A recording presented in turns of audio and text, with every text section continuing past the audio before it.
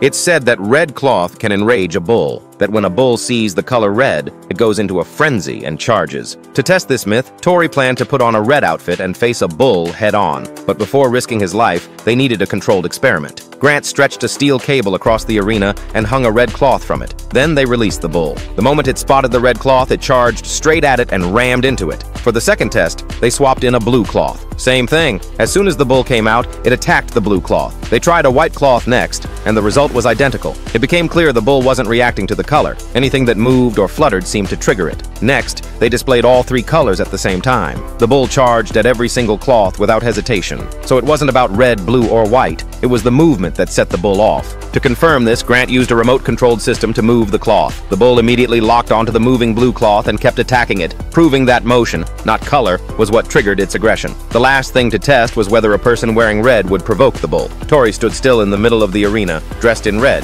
while two bullfighters ran around him to draw the bull's attention. Once the furious bull was released, it went straight for the moving bullfighters and completely ignored Tori standing still in red.